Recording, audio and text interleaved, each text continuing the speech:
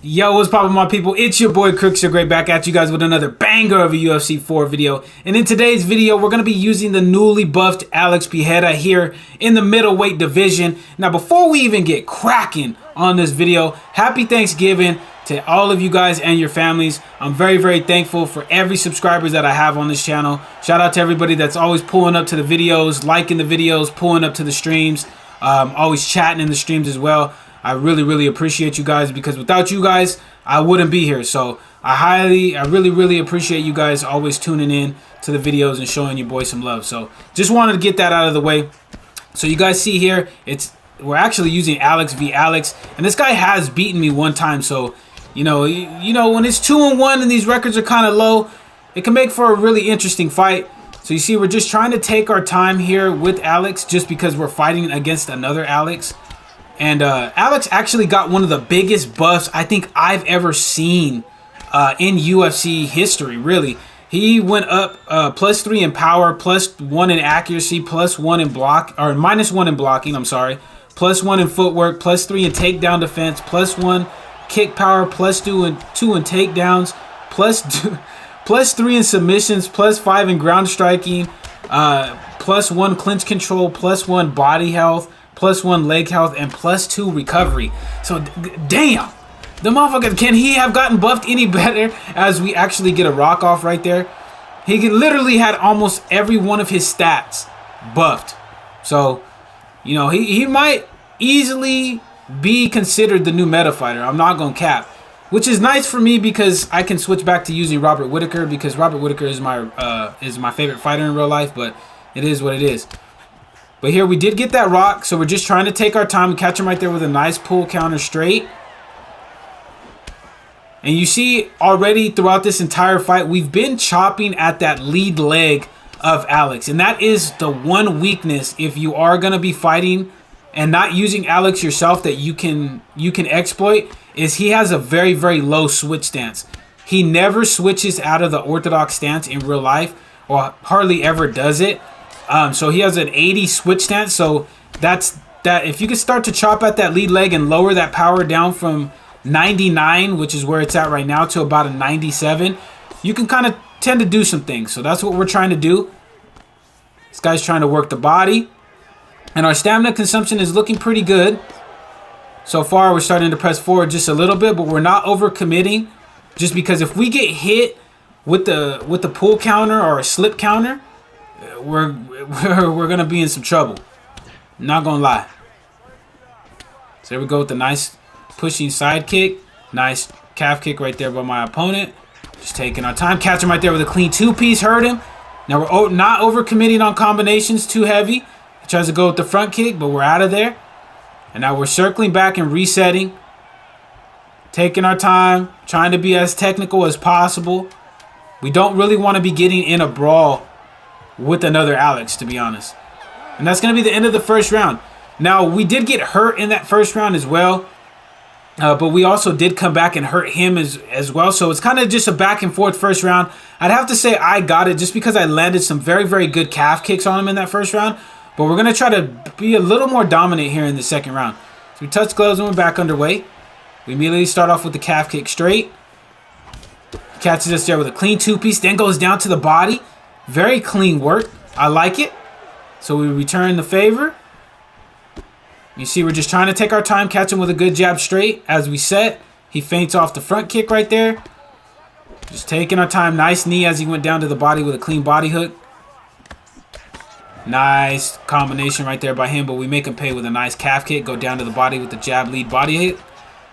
Just taking our time. Not really trying to rush anything. You see how even though I'm being pressured, I'm just mixing up my combinations. And I feel like for those of you guys that have stated that you guys have a hard time dealing with pressure fighters, this is the strategy you have to have. You have to keep your back off the cage, and you have to really have some kind of output coming back to really make your opponent second guess pressuring you. So here you see, even though he's landing, I'm still landing as well. I'm chipping away at that block health, taking my time, kind of just pushing forward when I can. And we're absorbing a little bit of damage, but the 97 chin health of Alex Pereira is going to is going to be there. It's going to actually help us in this fight. So we're still chopping at that leg, and that's lowering that power down. Right there, catch him with a hook, hurt him. And that's what we were looking for, going down to the body 3 times just to lower that stamina down just a little bit more. Then immediately back on the leg kick, hurting him with the 1-2.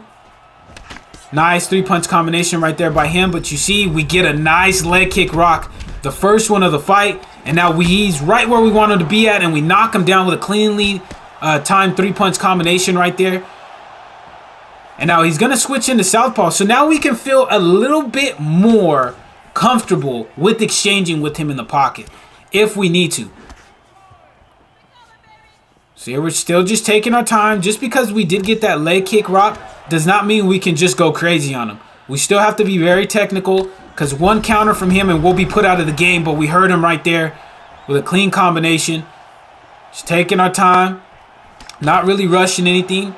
Everything that we're throwing is hitting on that block, so we're not losing as much stamina as we would be if he was just moving off, slipping, trying to make us whiff. So that's in our favor as well. Hit him to the body, then back up to the head. Staying patient. Now that rear body kick is gonna be to the open side too, so that's there for us to be able to drain his stamina as well. And he knows it as well. That's why he goes with that nice body kick right there. Still just staying patient. Throwing a front kick out there just to let him know you can't just be advancing whenever you feel like it, bro.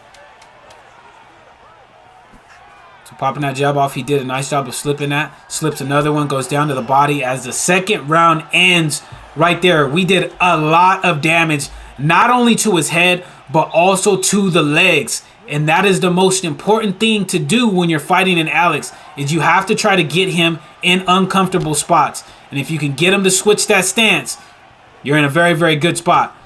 So there, he hit us with a nice body hook off the nice question mark kick that we did throw.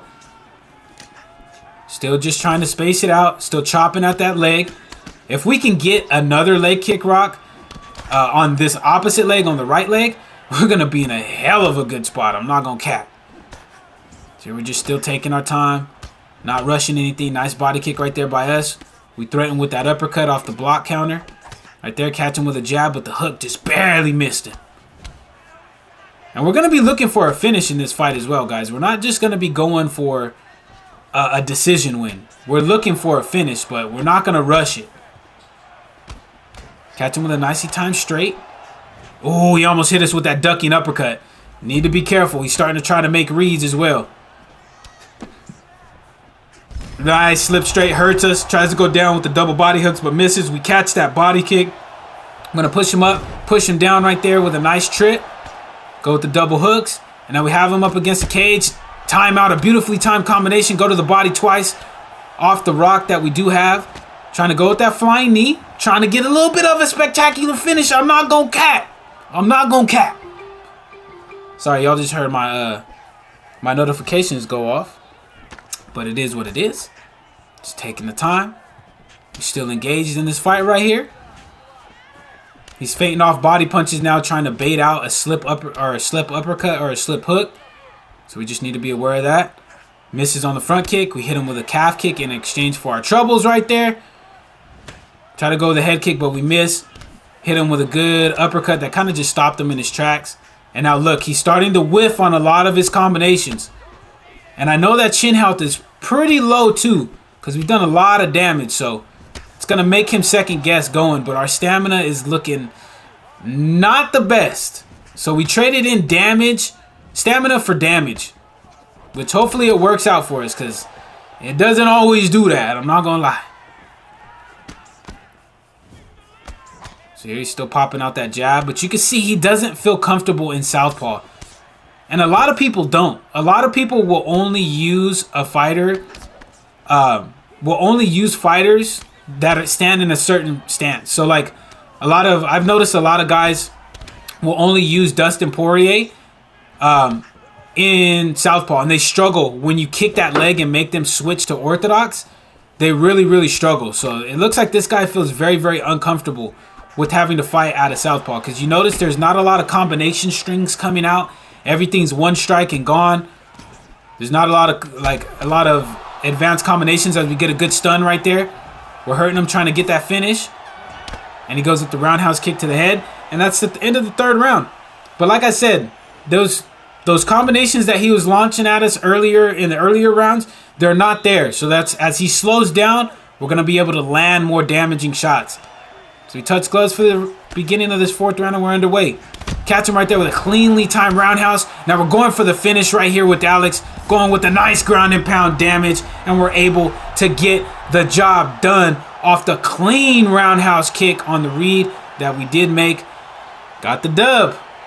But that's it for the video, guys. If you guys did enjoy this video, make sure to slap that subscribe button as well as slap that like button. I do post UFC 4 content on this channel daily. And like I said, happy Thanksgiving to everybody. I hope you guys are able to spend time with your families. You guys are able to have a good day today, as I know I'm going to be enjoying it with my family as well. But until the next video, guys, take it easy, be safe, and thank you guys for stopping by again.